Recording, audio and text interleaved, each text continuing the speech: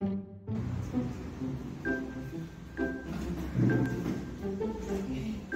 are you working so frantically on? Such a long time from morning you've been busy on the laptop. What is it that you're doing? Yeah. Wait. My boss has come back from nice, so I'm very busy. Your boss has come back from where? Nice as in France. The French Riviera. Nice. Right? Don't you know how it has to be pronounced? Don't you know your pronunciation? Nice. Don't you know how words have to be pronounced? Haven't you read?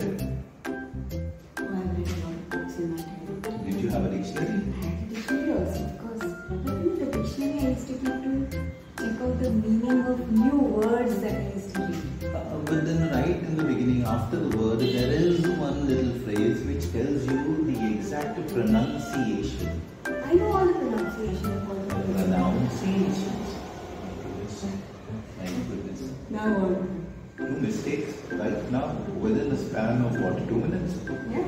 Yeah. It's not nice. It's niece. Niece? What? Who's niece? Not anyone's niece, but niece. And it's not pronunciation. It's definitely not pronunciation. It's pronunciation. Pronunciation. Yes, pronunciation and niece. These are mistakes people generally tend to make. So I think, what do you feel? Don't you think your words or your bloopers, your mistakes and your blunders should be trumpeted around the world so that they know the greatness of your pronunciation? Yeah, sure, why not? At least someone can have a good laugh, so at least. But along with trumpeting my bloopers, shouldn't there be correction as well? I in my humility, my great humility, I will try and correct. Okay, done. Okay, so now can we get on with it? Now my boss is coming back from nice, and I need to get on with my words. Yeah, please? Yes, your boss has come back from Nice. He had not gone there to eat his niece, he had gone there for work. Yes.